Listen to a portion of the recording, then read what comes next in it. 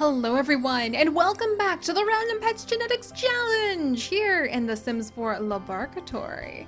And we are getting ready to mix together a couple very special animals that you guys have been requesting for quite a while, because many of you are fantasy myth lovers after my own heart, who also have been quite enchanted not only with the many wonderful myths and lores and legends that surrounds wolves, but also have fallen for Kitsune, or the nine-tailed fox, which is a legend that comes out of Japan and has to do with foxes becoming older and older, wiser and wiser, and more wily in their magic powers and having their tails split as the centuries go by, eventually becoming a nine-tailed fox that has lived for at least 900 years and has quite a bit of unique power as a result.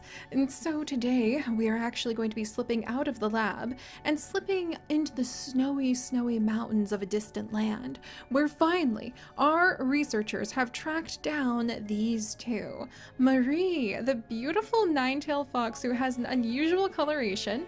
Unlike a lot of Kitsune, instead of being all white, she actually has quite a bit of orange and red to her fur, which I think is a beautiful variation. And she is not exactly a nine-tailed fox just yet. As many of the Kitsune that we run into, she's actually a seven-tailed fox.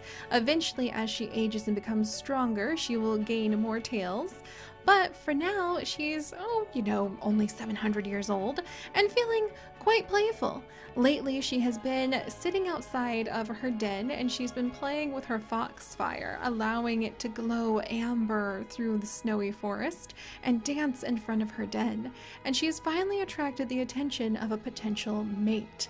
And that is where we are going to hide behind the trees and watch carefully, my friends, as she and her new mate, Boulder, a beautiful pale gray wolf, are getting ready to welcome their first litter of wolf and nine-tailed fox puppies, which I'm really excited to see because they're going to be so beautiful. Can you imagine the sheer intensity of a wolf mixed with all of the beautiful color and the wily craftiness of a fox?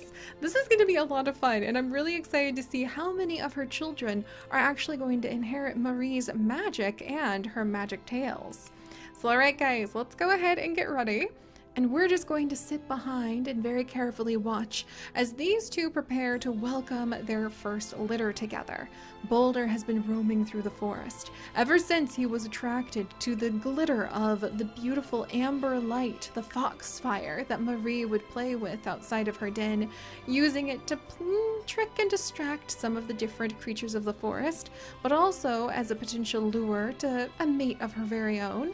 He has just been enchanted with his new magical mate, and the two of them have made this forest their home and territory. Boulder spends much of his day patrolling the area and making sure that all of the other creatures, including some of the demons and other things that we definitely wouldn't want to run into in this forest, stay far away. And now that he's been able to use his strength and power to really establish a territory that's safe enough for their little ones to be raised in, Marie is ready to give birth in the quiet of their den under a fallen tree. She's dug it out quite a bit to make sure there's enough room for Boulder. She lights it up occasionally with her foxfire and has little nooks and crannies that she digs out of the soil walls to hide away little trinkets that she likes to collect. Living 700 years will give you plenty of time to find a few little artifacts here and there to snitch from a temple or snag from a prince or princess who happens to wander by, and add to her little collection of treasures. Hopefully the little kits and pups won't play too much with her treasures. But oh geez, now I'm gonna have to write like a book about these two. This happens every time we start working with the fantasy animals. I really want to spend the next decade of my life, like not this decade, but the next one, just writing fantasy books, and you guys are here at the inception of so many of these story ideas. But anyway, we're going to go ahead and watch as the little wolf fox kits. Pups? But like, we need to come up with a cool name for this crossbreed collection. But we're gonna watch as these little ones are born. We're going to see what colors they're going to turn into, and we're going to watch as they take their first steps and potentially inherit their mother's magic. So let's go ahead and prepare the random comment generator with some of your guys' names from previous episodes. All you guys need to do to become a mythical wolf fox is to go ahead and leave your comments down below, and that will actually put your name into the random comment generator where you might enter into a completely unexpected story. So let's go ahead and pull up the first little one. All right, can look pretty cute. All right, Boulder, Marian Boulders. Oh, wow! I think you take after your dad! And this is actually going to be Kadra! Kadra, welcome, welcome. You look absolutely nothing like I thought you would, but you're so cute. Hopefully you will have your mother's magic when you grow up, but if not, your father's fierceness. You already have wolf eyes after all, will allow you to patrol the forest and help keep it safe. And Kadra, you really can't give milk. I can let a lot of things go in the name of fantasy, but not that one. Wool? Really? You know what? I'm gonna let that slide. We're gonna go ahead and say that Kadra is very hairy, and if you collect some of her fur, you can use it in unexpected magic spells. That sounds wonderful. Alright, so Kadra, you're a hunter, much like your father, whose fur can be used for quite a bit of magic, and you are also quite vocal. And who knows, maybe it sounds a little bit like music when you howl into the forest. In fact, maybe she could use that, like her howling might sound like music to the different creatures, and she could use it to lure and trick people in the forest. That would be so fun! Oh my gosh! Okay, every one of these puppies needs to come up with a magic skill, and you guys need to help me figure out what that might be based on their traits and how you think their personalities would turn out. Alright, let's go ahead and get the next little one ready. I'm gonna pull up the next name with the random comment generators. And this little one is going to be... Oh wow! One of the wolves! And this is actually going to be Rushing Waters. What a name! So this is Rushing Waters, the kitsune and wolf mix. And Rushing Waters, you apparently also have... I'm just gonna let it slide this time.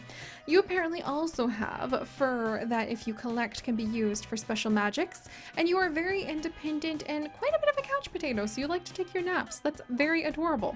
I'm 100% behind that. Alright, and let's go ahead and pull up the next little baby. I can't wait to see them grow up. This is gonna be really fun. And then this little one is going to be... Oh, no! Or Gadget! Excuse me! So this is going to be Gadget! Welcome, welcome, Gadget! And you are going to be a friendly hunter who is a sleuth. Ooh, I like that mix! So, you probably are going to be able to help your father out with a lot of hunting. I'm imagining you're actually going to turn out to be more wolf than kitsune. And your suggestions for different crossbreeds that we could have include a giraffe and a boar. You have my attention at giraffe, my friend. I can't believe I haven't seen a giraffe in over a year now. Also a boar and a cow. There have been a lot of cow genes trying to slip in lately, so that would probably go well.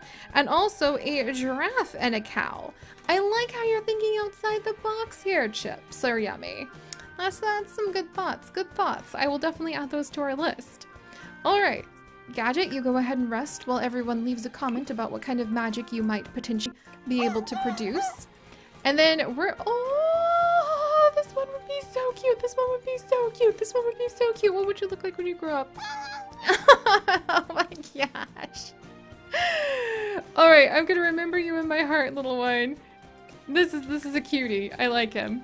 Alright, so let's go back down. And then we're gonna go ahead and we are going to have this one be... Ooh, very unexpected. Paddington! So this is Paddington, named after a Yorkie who definitely thinks he's a lion. Oh my gosh, that's an adorable name, Anxiety. Also, I think now I'm gonna have to have a Yorkie and a lion mix. That definitely sounds like it would be a lot of fun to see. We just did a Yorkie and a snow leopard unexpectedly. Did we do a Yorkie? Yeah, we did a Yorkie, didn't we? I'm pretty sure. Oh my goodness. And Paddington, you are going to be an active sleuth who is independent. So what kind of magic out of this mix do you guys think that would produce? I can't wait to see what your suggestions are. Not quite done. She has a couple more pups. Oh, there's that little floppy ear again. A couple more pups to go ahead and have. And this is actually going to be... Oh, look at those purple eyes and that black fur. This is going to be Molly. Molly, welcome. Welcome. And you, Molly, are going to be hairy, very playful, and friendly. Wow, I can't wait to see your guys' suggestions on what kind of magic she might give off. She already looks very magical before she even grows up. And Molly, you actually would really love to see what just a mutt and a mutt mix from the dogs would look like. I think that could be a lot of fun. We might do a mutt mix pretty soon. I find it fun to know like what you're at least working with from a base, but occasionally we could have, oh, we could have like a little rescue puppy crossbreed challenge. That would be fun. Oh, I will add that to our list for sure, my friend.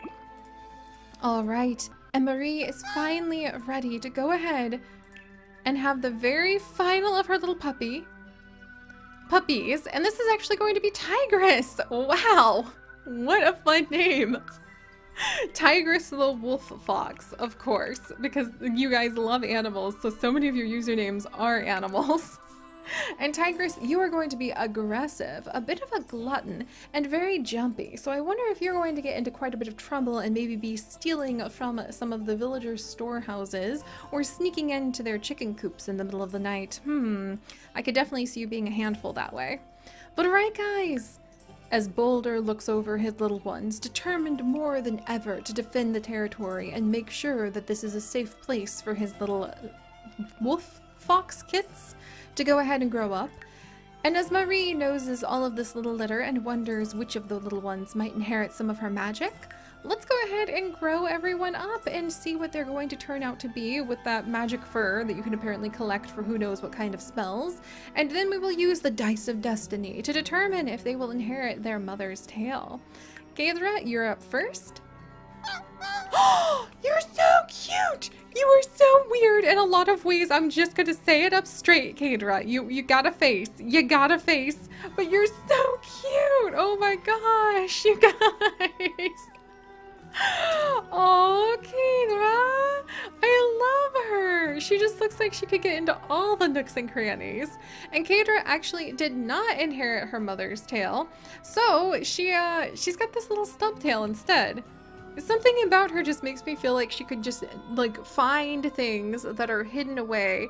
I feel like Gaedra's magic might be tied to being able to find like trinkets or hidden things that have like slipped through cracks. Like things that have really just kind of disappeared from sight, she can rediscover. Have you guys ever like, I don't know, taken out the drawers in a dresser and like found things that fell through the different shelving, like the different drawers? Or have you ever seen like the way that you could pull up a wooden floor and maybe find coins and other things hiding underneath it that slid through the cracks? I feel like Gaedra's magic would really be tied to that. I'm just getting a super strong vibe from that. And she absolutely looks magical. Gaedra, you're amazing. Let's go ahead and see what rushing waters we'll grow up into. Are you going to be a wolf like your father? A fox like your mother? And we're going all wolf! Oh my gosh, rushing waters! You do not look like your mom at all! You totally are going to be ready to protect the area just like your dad. And just like your dad, you actually did not inherit your mother's magic tails. So you're going to be basically like another wolf, maybe with a little bit of extra glimmer to your fur. It is magical after all, running through this fantastic forest. Then we've got little Gadget. Let's go ahead and grow you up. Gadget, you are not so little. Oh my gosh, and you're definitely going to help your father out with patrolling and making sure that everything is nice and safe. And by the way, Gadget, you also do not have a dragon tail, but you do not have your mother's tail either. Oh my goodness. I wonder if Marie is beginning to worry. She probably wanted some of her fox magic passed down to at least one of her children. But I wonder what Gadget's magic would be. A sleuth who's a hunter and friendly. What do you guys think? Because I don't think he would look like a magic creature, so maybe he could like slip in and just be somebody's family pet, but secretly be able to keep them safe magic-wise. That could be pretty fun. And Paddington, with your very unique coloration, you're up next, my friend. What? Paddington, how did you end up with this fur? Did I not put the mixes correctly? Paddington, Pennington, I'm gonna be honest, I don't know if you're actually related to the rest of the pups, and I may have not been paying attention, but you slipped in there anyway.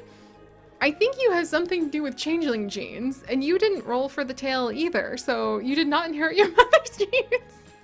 I don't know who your father is, but something tells me it's not Boulder. We're just gonna put that out there. However, I love your fur, I love your ear, and I love how you turned out totally differently than we expected. Did your ear like change? Your ear totally changed from growing up. What is that? That's so cool. You guys. All right, Molly. You already look super magical, but are you going to inherit that fox magic? Okay, Molly. Looking like a giant fox so far. And you inherited Mom's tail. Yes. So Molly is going to be a big, beautiful fox. Who does have a fantastic tail. We need to find a fur pattern that will let us show off the tail at that size. No, no, no, no, no, no, no. No, no, there we go. And we're gonna have to go with this fur pattern so that we can have that tail. But Molly is a black, beautiful wolf fox mix who has the Kitsune's 9-tail magic in her. I love her. I wish her fur looked a little bit more settled, but I think that there's only like a couple fur types when they're large that you can really use to show off like these beautiful tails. So we're just gonna go ahead and leave it at that. Molly, you're amazing. And then finally we have Tigress. Are you going to be like your father the wolf? No, you're gonna be like your mother the fox. And you also inherited the tail. Oh, so we do have at least a couple who are going to have the Kitsune magic mixed with all of those wolf genes as well. You guys, this was so much fun. I loved this mix. It was just something unexpected at every turn. So if you guys could, do please leave a like for the new magic running through the forest. And if you have suggestions on what we could mix next time, definitely leave them down in the comment section below. And if you would like to join us on this and literally thousands more adventures, do please consider subscribing. But most importantly, my friends, stay curious, and I'll see you guys next time. Bye-bye!